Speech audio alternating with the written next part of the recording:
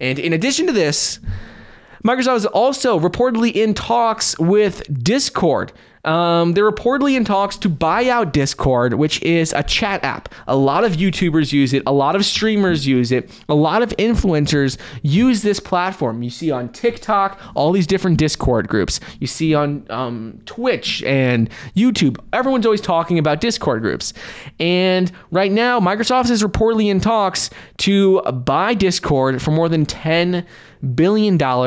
And such an acquisition would bolster Microsoft's gaming community, and this audience would really translate over well for the company, generating more revenue down the road. So while $10 billion would be their second largest acquisition in the company's history, following only behind LinkedIn, which they purchased for $26.2 billion, this user base that they would get from acquiring Discord would be absolutely huge, and in my opinion could drive the stock price well over $300 a share very, very easily. I think that is a very strong possibility if Game Pass continues to grow and if they're able to acquire Discord, because Discord is a very large platform that hundreds of millions of people use, and they could generate a lot of revenue by having both Game Pass, which is, a subscription gaming company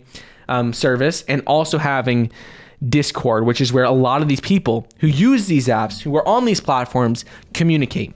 So I think having both of these things would lead to Microsoft being the dominant player in the software for gaming, the Netflix of gaming. They would definitely become the Netflix of gaming, having all of these combined different softwares.